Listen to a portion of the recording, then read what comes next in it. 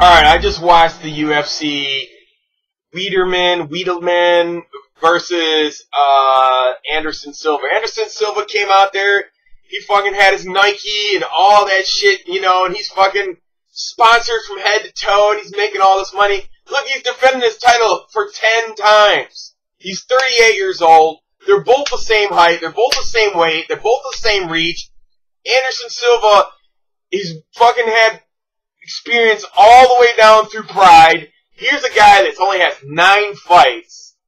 Comes up. He's a product. He's an American product. Proud to be in UFC. Listen, this is what it comes down to. Fucking UFC and the way it's put up, it's an American product. It's mostly all the fights are in fucking Vegas. It's basically, to me, the way this fight turned out, and I'm gonna get to it, is turned into the fucking WWE. I see better fights in the street. Like, I'll go to the fucking street, at least motherfuckers are fighting for real and shit. Look, here's the thing. You have a guy the guy looks like fucking Channing Tatum. He comes into the ring, and Anderson Silva, look, Dana White and Anderson Silva have been fucking beefing forever. And he really couldn't find nobody to beat him. And listen, he built up the UFC. Anderson Silva built up, or Silva Anderson, whatever, built up the UFC. I'm winning all these great fights, and he built up that name. He's got all this allure built up into him. He's like this famous guy. He's an undefeated famous fighter until tonight. And I'm sure that Dana White's like, yo, this guy just can't walk away with all that allure, all that fame, and all that power unless he loses. Look, that's a brotherhood. The UFC's a brotherhood. So they're going to pick a guy that they can pass that power on to the next guy. You just can't have a champion that's never lost a fight just leave.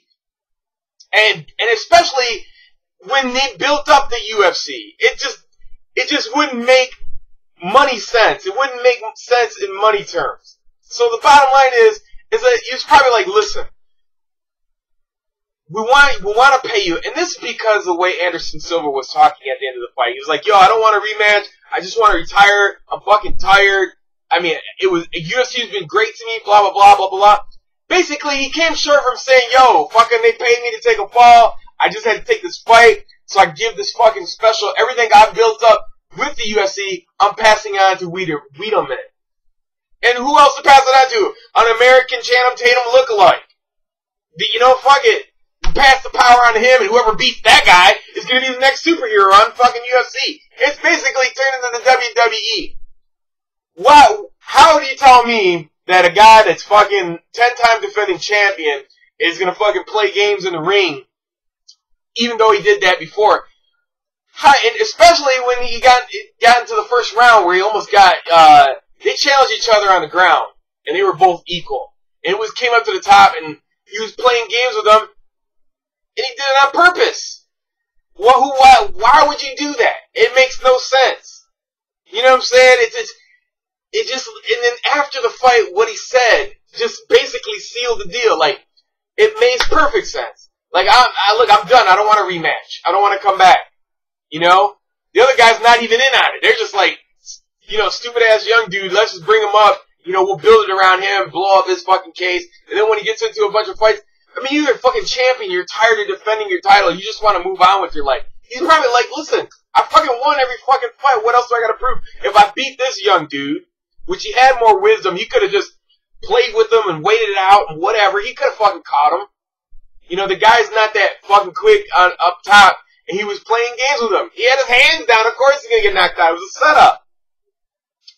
So it's like this now. This is what the UFC has come to.